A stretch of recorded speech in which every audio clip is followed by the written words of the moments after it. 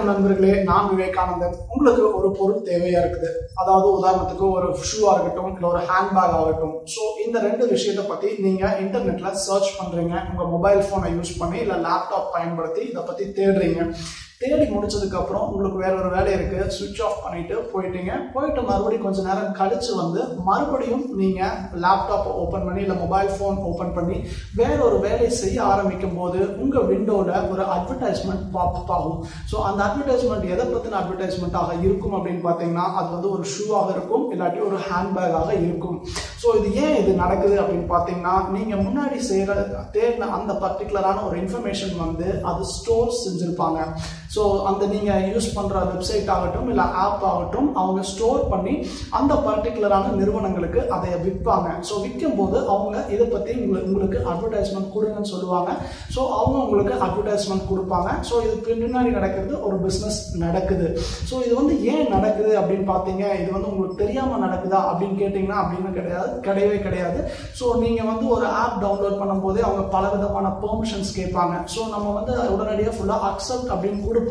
So அதனால அதுல வந்து ஒன் ஆஃப் தி பர்மிஷன்ஸ் என்னவா இருக்குன்னா உங்க இன்ஃபர்மேஷனை நாங்கள் ஆக்சஸ் பண்ணுவோம் அப்படின்னு சொல்லியிருப்பாங்க. ஸோ இதுல ரொம்ப கொடுமையான விஷயம் என்னவா இருக்கும் அப்படின்னு பார்த்தீங்கன்னா நீங்க அந்த பொருளை வேற ஏதாவது ஒரு கடையில போய் வாங்கியிருப்பீங்க, ஹேண்ட்பேக்கையும் ஷூவையும். ஆனா அதுக்கப்புறம் அந்த அட்வர்டைஸ்மெண்ட் வந்து அவங்க நிறுத்தாம உங்களுக்கு அனுப்பிச்சிட்டே தான் இருப்பாங்க, பாப்பப் ஆகிட்டே தான் இருக்கும். ஸோ இது வந்து ஒரு துறையில மட்டும்தான் நடக்குது அப்படின்னு கேட்டீங்கன்னா அப்படியெல்லாம் கிடையாது, எல்லா துறைகள்லையும் நடக்கும். ரியல் எஸ்டேட்ல ஆரம்பிச்சு ஒரு கார் வாங்குறதுல இருந்து அரசியல்ல யாருக்கு ஓட்டு போடணும் அப்படிங்கிறது வரைக்கும் நம்மளுடைய இன்ஃபர்மேஷன் ஸ்டோர் ஆகும். அது சம்பந்தப்பட்டு நமக்கு எப்பவுமே விளம்பரங்கள் வந்துட்டே இருக்கும். ஸோ இந்த ஃபுல் ப்ராசஸ் இருக்கு இல்லையா, இந்த ஃபுல் ப்ராசஸ்க்கு பேர் தான் டேட்டா மைனிங். ஸோ சொல்ல வர விஷயம் என்னன்னா நம்ம பயன்படுத்துற இந்த பர்டிகுலரான டேட்டா இருக்கு இல்லைங்களா, இதுதான் வந்து இன்னைக்கு உலகத்திலேயே ரொம்பவே ப்ரெஷியஸான ஒரு விஷயம் அப்படின்னு சொல்றாங்க. ஸோ விலை மதிப்பு இல்லாதது. முன்னாடி ஒரு காலத்துல எண்ணெய் வளம் தான் உலகத்துல ரொம்ப ப்ரெஷியஸ் அப்படிம்பாங்க. ஆனா இப்போ வந்து ஒவ்வொரு நிறுவனங்களுக்கும் ஒவ்வொரு யூசர் பத்தின இன்ஃபர்மேஷன் தேவைப்படுது. ஸோ டேட்டா தான் இன்னைக்கு இந்த காலத்துல உலகத்துல ரொம்ப ப்ரெஷியஸான ஒரு விஷயமாக பார்க்கப்படுகிறது. ஸோ இது ஏன் இப்படி பண்றாங்க, இதனால ஏதாவது அட்வான்டேஜ் இருக்கா அப்படின்னு கேட்டீங்கன்னா ஒரு சின்ன ஒரு உதாரணத்துக்கு வந்து நீங்க வந்து ஐபிஎல் மேட்ச் இருக்கு, உங்க என்டையர் ஃபேமிலி உட்காந்து பார்த்துட்டு இருக்கீங்க.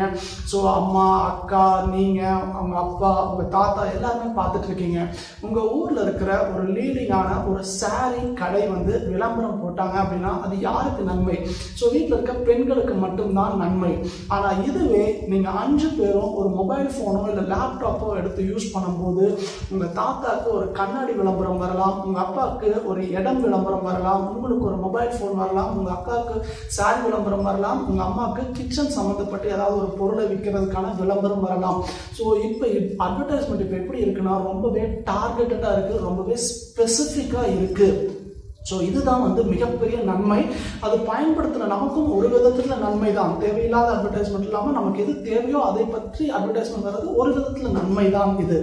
ஸோ இப்போ இதில் என்ன டிஸ்அட்வான்டேஜ் இருக்கு அப்படின்னு பார்த்தீங்க அப்படின்னா குடும்பத்தில் இருக்கவங்களுக்கு தெரியாத விஷயங்கள் கூட நிறுவனங்களுக்கு தெரியறதுக்கு வாய்ப்பு நிறையா இருக்கு. இந்த பர்டிகுலரான விஷயத்த அமெரிக்காவில் நடந்த ஒரு விஷயத்த நீங்க கேள்விப்பட்டிருக்கலாம். அமெரிக்காவில் ஒரு வீட்டில் ஒரு அப்பா வந்து ப்ரௌஸ் பண்ணிட்டு இருக்கும்போது ரெகுலரா வந்து பேபிஸ், குழந்தைகள் சம்பந்தப்பட்டு நிறைய அட்வர்டைஸ்மெண்ட் வந்துட்டே இருந்திருக்கு, டயாப்பர்ஸ் வந்திருக்கு, பொம்மைகள் வந்திருக்கு. இவரும் வந்து ரொம்ப ஆச்சரியம், ஒரு கட்டத்தில் முடியாம அந்த இ-காமர்ஸ் கம்பெனிக்கு ஃபோன் பண்ணி எனக்கு எதுக்கு இந்த மாதிரி அட்வர்டைஸ்மெண்ட்ஸ் அனுப்பிச்சுட்டே இருக்கீங்க, எனக்கு இது தேவையே இல்லை அப்படின்னு சொல்லியிருக்காரு. ஆனால் அந்த இ-காமர்ஸ் கம்பெனி என்ன சொல்லியிருக்காங்கன்னா கண்டிப்பா உங்களுக்கு தேவை, அந்த பொருட்கள் உங்களுக்கு அது தேவைதான் அப்படின்னு சொல்லியிருக்காங்க, நல்லா யோசிச்சு பாருங்க அப்படின்னு சொல்லியிருக்காங்க. இவருக்கும் ஒண்ணுமே புரியல. அப்புறம் கடைசியா இவரு என்னடா நடக்குது அப்படின்னு எனக்கு தேடும் போது என்ன தெரிஞ்சிருக்கு அப்படின்னா இவருடைய பொண்ணு வந்து பிரெக்னென்ட்டாக இருந்திருக்கு. ஸோ இந்த பொண்ணு வந்து இந்த பேபி சம்பந்தப்பட்டு தேடி இருக்கும்போது அவங்க அது ரிகார்டிங் அட்வர்டைஸ்மெண்ட்ஸை அனுப்பிச்சுட்டே இருந்திருக்காங்க. ஸோ ஒரு குடும்ப உறுப்பினர் பற்றி அவர்களுக்கு நமக்கே தெரியாத விஷயங்கள் எல்லாமே வந்து நிறுவனங்களுக்கு தெரியுது. இது வந்து ஒரு மிகப்பெரிய டிஸ்அட்வான்டேஜ். இன்னும் சொல்ல போனா பிளிப்கார்ட்டோடைய ஃபவுண்டர் சச்சின் பன்சால் மேடையிலே சொன்னாரு, எங்க கிட்ட இருக்கிற டேட்டாவை நினைச்சா எங்களுக்கு அவ்வளவு மலைப்பா இருக்கு, அவ்வளவு பிரமிப்பா இருக்கு. இருக்கு அப்படிங்கிற அளவுக்கு அவர் சொன்னாரு. ஸோ இது வந்து ரொம்பவும் பயப்பட வேண்டிய அவசியம் கிடையாது. ஏன் அப்படின்னா ஒவ்வொரு தனிநபரும் வந்து இன்னொரு நபரை வந்து எட்டி பார்த்து இவங்க எப்படிப்பட்ட பர்சனாலிட்டின்னு வந்து ஃப்ரேம் பண்றது கிடையாது. இவருக்கு இந்த அட்வர்டைஸ்மெண்ட் அனுப்பணும், அப்படி இவருக்கு இது அனுப்பணும் அப்படிங்கிறது யாரும் எந்த ஒரு தனிநபர் அனுப்புறது இல்லை. இது அனுப்புறது எல்லாமே வந்து மெஷின்ஸ் தான் அனுப்பிச்சிட்டு இருக்கு. ஸோ பின்னாடி ஒரு மிகப்பெரிய அல்கரிதம் ஓடிட்டே இருக்கும், கோடிங் ஓடிட்டே இருக்கு. ஸோ இது அவங்க தான் வந்து மெஷின்ஸ் தான் அனுப்புது. பட் இதை திருடுறதுக்கான வாய்ப்புகள் தனிநபர்களுக்கு இருக்கு. ஸோ சேஃப்டி அப்படிங்கிறது, பர்சனல் சேஃப்டி அப்படிங்கிறது ப்ராப்பராக இருக்கணும். நிறைய செக்ஸ் அண்ட் பேலன்சஸ் இருக்கணும். அப்படி இருக்கும்போது இதை தவிர்க்கலாம். ஸோ இதை தாண்டி இதற்கு சொல்யூஷன் என்ன, தீர்வு என்ன அப்படின்னு பார்த்தீங்க அப்படின்னா, உதாரணத்துக்கு நீங்கள் வந்து ஒரு டெபிட் கார்டு யூஸ் பண்ணுறீங்க. ஆனால் அந்த டெபிட் கார்டு நீங்கள் யூஸ் பண்ணுற பயன்படுத்துகிற கம்பெனி வந்து அது வந்து ஒரு வெளிநாட்டு கம்பெனியாக இருக்குன்னு வச்சுக்கோங்களேன். உங்களுடைய டேட்டா யார் எங்கே ஸ்டோர் பண்ணப்படும் அப்படின்னா அது அந்த நாட்டில் தான் ஸ்டோர் பண்ணப்படும். ஸோ இப்போ என்னன்னா முக்கியமான ஒரு பிரச்சனை வரும்போது என்ன நடக்கும்னா அந்த நாடு நம்ம டேட்டாவை அவர்கள் தவறாக பயன்படுத்துறதுக்கான வாய்ப்பு இருக்கு.